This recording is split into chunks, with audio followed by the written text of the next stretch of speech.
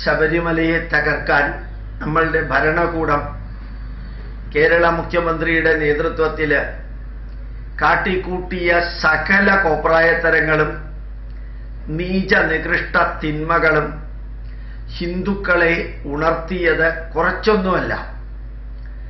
അസാധാരണമാം വിധത്തിൽ സംഘടിക്കാൻ ഹിന്ദുക്കളെ പ്രേരിപ്പിച്ചത് ആ നീച കർമ്മമാണ്.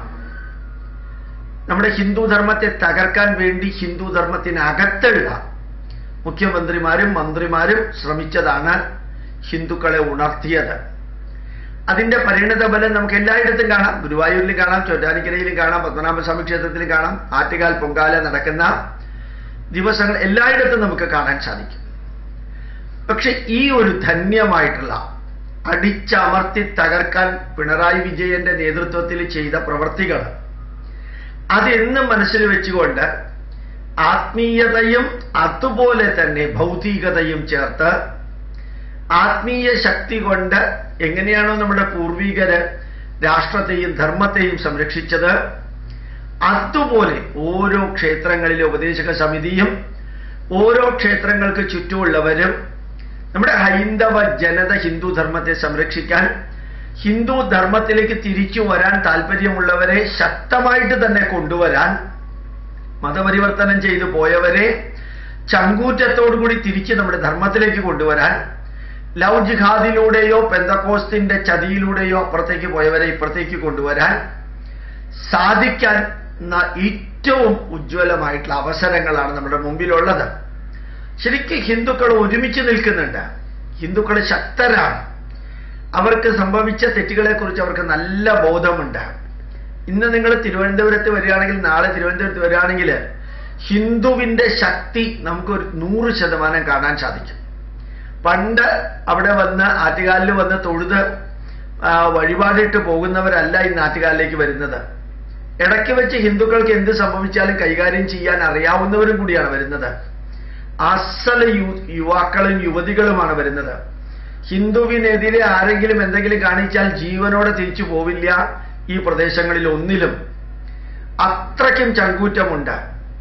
നമ്മുടെ ഏഷ്യാനെറ്റ് പോലെയുള്ള ചാനലുകളെയും മീഡിയ വൺ പോലെയുള്ള ചാനലുകളെയും മാതൃഭൂമി മനോരമ പോലെയുള്ള ചാനലുകളെയും എല്ലാം ഇന്റലക്ച്വലി പച്ചയ്ക്ക് പറയാൻ കപ്പാസിറ്റി കിട്ടിയതുപോലെ തന്നെ ഫിസിക്കലി പച്ചയ്ക്ക് പറയാൻ കപ്പാസിറ്റി ഉള്ളതുപോലെ തന്നെ ഫിസിക്കലി ഹിന്ദുക്കൾ അനുഭവിക്കുന്ന വേദനകൾ കേരളത്തിലുള്ള ഹിന്ദുക്കൾക്ക് തിരിച്ചറിയാൻ സാധിക്കുന്നുണ്ട്.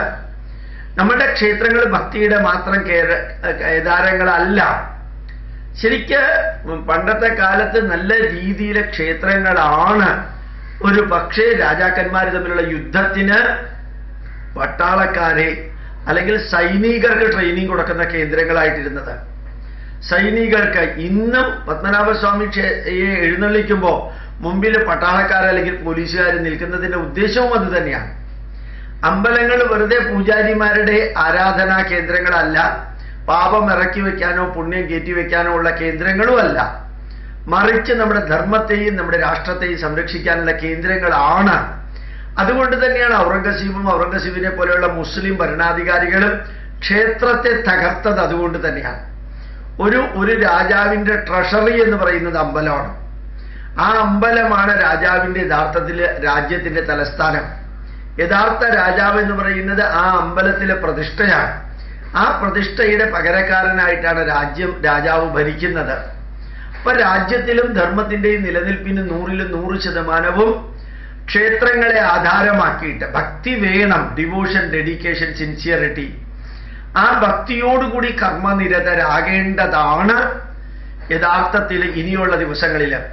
ഓരോ ഉത്സവവും ഹിന്ദുവിനെ ഒരുമിച്ച് കൊണ്ടുവരാനും ചങ്കൂറ്റത്തോടുകൂടി ഹിന്ദു കാര്യങ്ങൾക്ക് വേണ്ടി പ്രവർത്തിക്കാനും ഹിന്ദു ധർമ്മത്തിൽ നിന്ന് പോയവരെ തിരിച്ചു മതപരിവർത്തനം ചെയ്ത് കൊണ്ടുവരാനും വേണ്ടിയിട്ടുള്ളതാണ്. 40,000-ഓളം ക്ഷേത്രങ്ങൾ, 44,000 ക്ഷേത്രങ്ങളുള്ളതിൽ 40,000 ക്ഷേത്രങ്ങൾ പ്രൈവറ്റ് ഓണർഷിപ്പ് ഉള്ളതാണ്. അതിലൊരു 35,000 ക്ഷേത്രങ്ങൾ വരെ ഏതെങ്കിലും ജാതി വിഭാഗത്തിൽപ്പെട്ടതാണ്. NSSന്റെ അമ്പലം, SNDPയുടെ അമ്പലം, പുലയ മഹാസഭയുടെ അമ്പലം, നാടാർമാരുടെ അമ്പലം, കുംഭാർമാരുടെ അമ്പലം, ഗൗഡ സരസ്വതരുടെ അമ്പലം, അങ്ങനെ വ്യത്യസ്ത അയ്യരുടെ അമ്പലങ്ങള്, അയ്യങ്കാർമാരുടെ, നമ്പൂതിരിമാരുടെ യോഗക്ഷേമ സഭയുടെ അമ്പലങ്ങള്. ഈ അമ്പലങ്ങളിലെല്ലാം അതാത് ജാതി വിഭാഗത്തിൽപ്പെട്ടവർ മാത്രമൊന്നുമല്ല, അവർ എല്ലാവരും വരാറുണ്ട്. ഒരിക്കലും ജാതിയുടെ അടിസ്ഥാനത്തിൽ അമ്പലത്തിലേക്ക് പോവുകയോ പോകാതിരിക്കുകയോ ചെയ്യാറില്ല. നമ്മൾ എല്ലാ അമ്പലങ്ങളിലേക്കും പോകാറുണ്ട്. ആ ജാതിയിൽപ്പെട്ട ആ അമ്പലത്തിൽപ്പെട്ടവര് ആ ജാതിയിലുള്ളവർ മതപരിവർത്തനം ചെയ്തു പോയിട്ടുണ്ടെങ്കിൽ തിരിച്ച് അതിലേക്ക് കൊണ്ടുവരാനുള്ള ഏറ്റവും ഉത്തമ കേന്ദ്രങ്ങളാണ് അമ്പലങ്ങൾ. SNDPയുടെ അമ്പലത്തില് SNDPക്കാർ മതപരിവർത്തനം ചെയ്തു പോയിട്ടുണ്ടെങ്കിൽ എല്ലാവരെയും തിരിച്ചു കൊണ്ടുവരാനുള്ള കേന്ദ്രം. പ്രത്യേകിച്ച് ചടങ്ങുകളൊന്നും വേണ്ട, ഒരു ഗണപതി ഹോമവും അവിടുത്തെ പൂജാരി തീരുമാനിക്കുന്ന കാര്യങ്ങൾ മാത്രം മതി. അതുപോലെ തന്നെ പുലയരുടെ അമ്പലങ്ങളില്, പുലയ മഹാസഭയുടെ അമ്പലങ്ങളില് മതം മാറിപ്പോയ പുലയരെല്ലാവരും തിരിച്ചു കൊണ്ടുവരിക. നാടാർമാരുടെ അമ്പലങ്ങളിൽ തിരിച്ചു കൊണ്ടുവരിക. നാടാർമാർ മതപരിവർത്തനം ചെയ്തു പോയിട്ടുള്ളവരെ തിരിച്ചു കൊണ്ടുവരിക എത്ര എളുപ്പത്തിൽ സാധിക്കും. അതുകൊണ്ട് ഹിന്ദുക്കളോട് RSSകാരാണ് ഇതിന് മുൻകൈ എടുക്കേണ്ടത്. RSS കൂടെ ഉണ്ടെങ്കിൽ എല്ലാ ക്ഷേത്രക്കാരും എന്ത് നന്മകളും ചെയ്യാൻ തയ്യാറായിരിക്കും. ഞാൻ കഴിഞ്ഞ 10-55 ദിവസങ്ങളായിട്ട് ഒരു 25-26 അമ്പലങ്ങളിൽ പോയിട്ടുണ്ട്. ഏതാണ്ട് ഭൂരിഭാഗം അമ്പലങ്ങളിലും അതാത് ജാതിക്കാരുടെ അമ്പലമാണെങ്കിൽ പോലും നല്ല സപ്പോർട്ട് കൊടുക്കുന്ന RSSകാരും വിശ്വ ഹിന്ദു പരിഷത്തുകാരുമാണ്. പക്ഷെ അവരെ മുമ്പിൽ നിൽക്കാറില്ല, കൂടെ നിൽക്കാറുണ്ട്. അവർ RSSകാരാണെന്ന് പറയാറുമില്ല, അതിന്റെ പേരെടുക്കാറുമില്ല. പക്ഷെ ആ അമ്പലക്കാർക്ക് ചങ്കൂറ്റം കൊടുക്കുന്നതും ഏത് തരത്തിലുള്ള പ്രവൃത്തി ചെയ്യാനും മുമ്പോട്ട് പോകാനുമുള്ള ആത്മവിശ്വാസം കൊടുക്കുന്നതും RSSകാരാണ്. അതുകൊണ്ട് നമ്മൾ അറിയാനുള്ളത് എല്ലാ അമ്പലങ്ങളും, പ്രത്യേകിച്ച് ജാതി വിഭാഗക്കാർ നടത്തുന്ന അമ്പലങ്ങൾ, ആ ജാതിയിലുള്ളവർ മതപരിവർത്തനം ചെയ്തു പോയവരെ തിരിച്ചു കൊണ്ടുവരാൻ ഏറ്റവും ഉത്കടമായിട്ടുള്ള ഒരു കാലഘട്ടമാണ് ഇപ്പോ. എല്ലാ അമ്പലങ്ങളിലും ഉത്സവമുണ്ട്, അതിഗംഭീരമായിട്ടുള്ള ഉത്സവങ്ങളാണ് നടക്കുന്നത്. എത്രയാ ആഡംബരങ്ങളും ആഘോഷങ്ങളും ക്ഷേത്ര കലകളും എല്ലാം നടക്കുന്നുണ്ട്. അതുകൊണ്ട് നമുക്ക് അറിയാനുള്ളത് ഈ അവസരം നമ്മൾ ഉപയോഗിക്കണം. ഇനിയിപ്പോ നമ്മളുടെ മുമ്പിൽ ഒറ്റ ലക്ഷ്യമേ ഉള്ളൂ. നമ്മളുടെ മുമ്പിലുള്ള ലക്ഷ്യം എന്ന് പറയുന്നത് കൃത്യമായിട്ട് നമ്മുടെ ധർമ്മത്തെ സംരക്ഷിക്കാൻ ഇവിടെ നിന്ന് പോയവരെ തിരിച്ചു കൊണ്ടുവരിക. ബാക്കിയെല്ലാം നമ്മൾ അച്ചീവ് ചെയ്തിട്ടുണ്ട്. നമ്മുടെ പൈതൃകം ശരിക്ക് തഴച്ചു വളരുന്നുണ്ട്. ഹിന്ദുക്കൾ വളരെ കാര്യമായിട്ട് ഐക്യത്തിലാണ് നിൽക്കുന്നത്. പരസ്പരം സഹകരിക്കാൻ ഹിന്ദുക്കൾ തയ്യാറാണ്. ഇനി നമ്മളുടെ മുമ്പിൽ ലാസ്റ്റ് പാർട്ടാണ് ഇവിടെ നിന്ന് പോയവരെ തിരിച്ചു കൊണ്ടുവരിക. വരാൻ താല്പര്യമുള്ളവർക്ക് ഭയം ഉണ്ടാവും, അവരുടെ കൂടെയുള്ളവർ എന്ന് പറയുന്നത്. ഒരിക്കലും ഭയത്തിന്റെ ആവശ്യമില്ല. ചങ്കൂറ്റത്തോടുകൂടി പല അമ്പലങ്ങളിൽ പോയവരും ലവ് ജിഹാദിൽപ്പെട്ടവരും മുസ്ലിങ്ങളെ തിരിച്ച് ഹിന്ദു ധർമ്മത്തിലേക്ക് കൊണ്ടുവന്നവരെ ധാരാളം പേരെ ഞാൻ കണ്ടു. ഇസ്ലാമിലേക്ക് പോയവരെ തിരിച്ചു കൊണ്ടുവന്ന് ധാരാളം കണ്ടു. സംഘത്തിന്റെ മാത്രം നേതൃത്വമാണ്. അതുകൊണ്ടാണ് മുസ്ലിങ്ങൾക്ക് RSSകാരെയും BJPക്കാരെയും കൊല്ലണം, അവരാണ് തീവ്രവാദികൾ എന്ന് പറയുന്നത്. തീവ്രവാദത്തിൽ ആയിരക്കണക്കിന് ദിവസവും കൊല്ലുന്ന മതക്കാരാണ് RSSന് തീവ്രവാദികൾ എന്ന് പറയുന്നത്. ഏതായാലും ശ്രദ്ധിക്കാനുള്ള കാര്യം, അറിയാനുള്ള കാര്യമാണ് നമ്മുടെ ധർമ്മത്തിൽ നിന്ന് പോയവരെ തിരിച്ചു കൊണ്ടുവരിക. ഹിന്ദുക്കളോട് പറയാനുള്ളതാണ്. ഉറപ്പ് അത് വർക്ക് ചെയ്യും. ഇപ്പോഴാണ് വർക്ക് ചെയ്യേണ്ട കാലം, സമയം.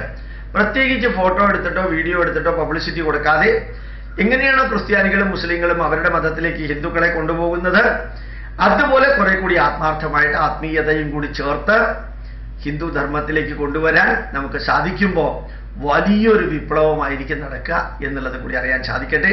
അതിന്റെ തുടക്കം ആറ്റുകാൽ പൊങ്കാല മുതൽക്കുള്ള ദിവസം.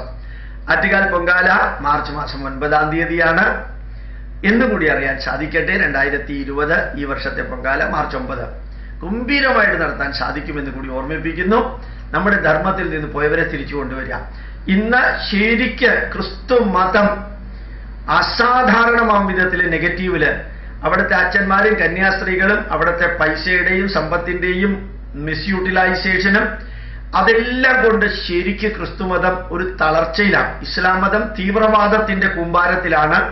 പച്ചയ്ക്ക് പൗരത്വ ഭേദഗതി നിയമവുമായി ബന്ധപ്പെട്ട് അവർ കാണിച്ച എല്ലാ വിഷജടിലമായിട്ടുള്ള തീവ്രവാദവും ഹിന്ദുക്കൾക്ക് കാണാനും സാധിച്ചിട്ടുണ്ട്.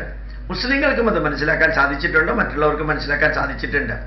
ഇതാണ് ഹിന്ദു ധർമ്മത്തെ ശരിക്കുള്ള വഴിയിലൂടെ നടന്ന് മതം മാറിപ്പോയവരെ തിരിച്ചു കൊണ്ടുവരാനുള്ള കറക്റ്റ് പന്താവ് എന്നുകൂടി ഓർമ്മിക്കാൻ സാധിക്കുക.